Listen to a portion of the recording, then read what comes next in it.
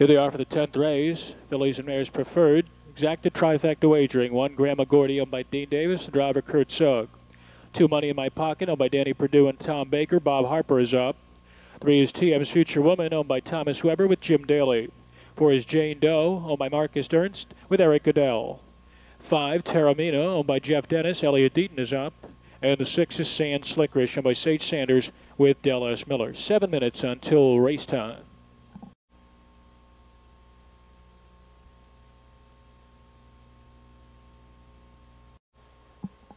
There they go. And they're off. There goes Sand Slickerish heading out for the lead, along with Grandma Gordy from the inside.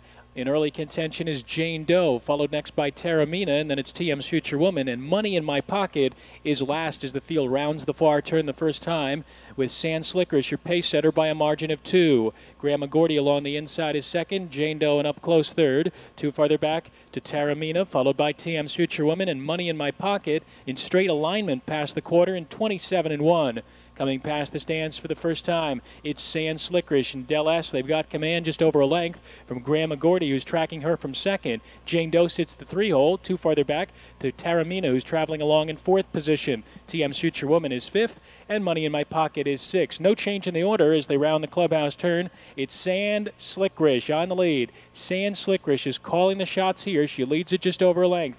Grandma Gordy right there second. Jane Doe is third. Terramina contemplating a move to the outside 4th, and now she'll get cover from Eric Goodell and Jane Doe. They pull first over, 56-1. Off the turn, down the backstretch. Sand Slickerish a half length.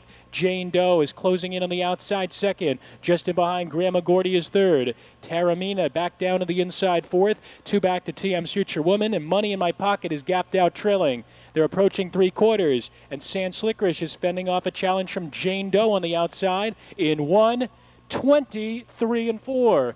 Bound for the head of the stretch. And Sand Slickerish shakes off Jane Doe. Grandma Gordy is rallying along the inside, followed by Terramina and TM's Future Woman. They turn for home now. It's Sand Slickerish under urging, leads a length and a half. Grandma Gordy pops out of the pocket second, but she's still 2 lengths behind. It's Sand Slickerish. Sand Slickerish goes on to score. Grandma Gordy and Terramina 1:52-4.